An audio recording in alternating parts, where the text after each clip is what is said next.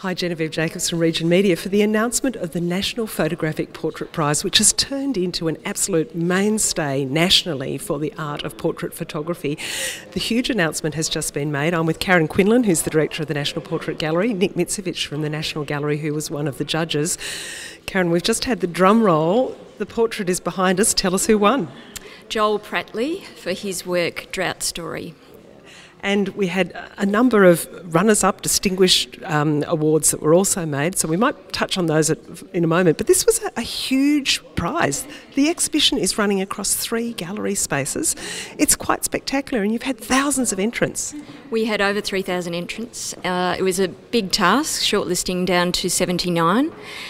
We have used a larger gallery space this time because of the double in numbers.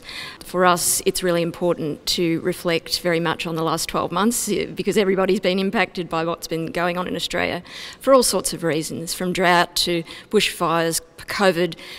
It's certainly been a challenging year, and we knew the photographers would rise to the occasion with their work, and we knew that there would be some moving and inspirational stories within there. So great selection to choose from, but the task was narrowing it down to 79. So, yeah. It looks absolutely spectacular. Nick, talk to me about what you were looking for. The theme is living memory. As Karen says, it's been a horrendous year for so many people. I'm actually very moved by this because I grew up not far from here, and so this is very real to me and my family. But what were the criteria of the judges? And Bill Henson was the other judge along with yourself. Karen and I loved working with Bill because he's such an extraordinary artist in his own right, but also understands picture making and understands what it takes to make a great photograph sing and be arresting.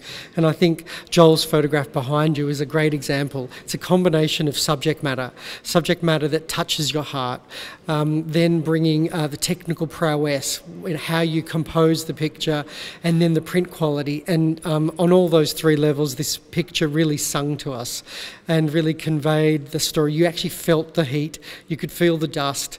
It gave you a sense of atmosphere and feeling, and that's what really conveyed such a strong element within this frame.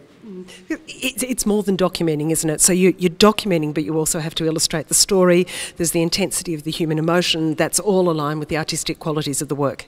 Well, what an artist tries to do is convey meaning and feeling through capturing a moment, and I think Joel's photograph and many of the photographs in the exhibition do that. Karen, you did note a couple of other photographs that the judges have singled out. Tell us briefly about those.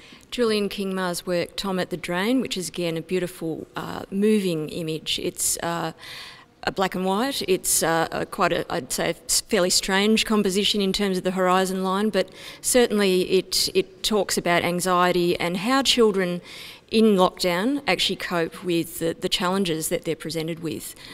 So it's a great work, and you know, when you're actually judging, you come together at a certain point after you've actually been through all the images as a judge, and there were a couple of works that we all agreed on at the very beginning, these 2 standing out. So it's a great moment, I think, for these artists to be included in this prize, and we're really delighted to have them on the walls, and all of the finalists, really.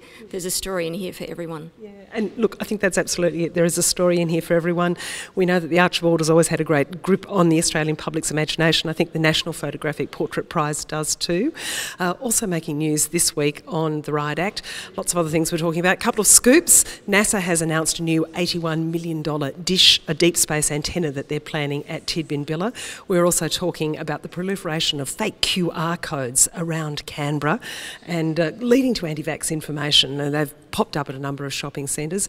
Snowdome collections, speaking of large collections of artwork, Sally Hopman, who's just joined us as a journalist, is showing off hers and looking for your collections. And we're also talking about the beloved Dobinsons, shut down sadly in the city but opening up elsewhere, famed for their pies and beloved by many. And look, the National Photographic Portrait Prize is open, Karen? Until the 7th of November. Okay, so until the 7th of November.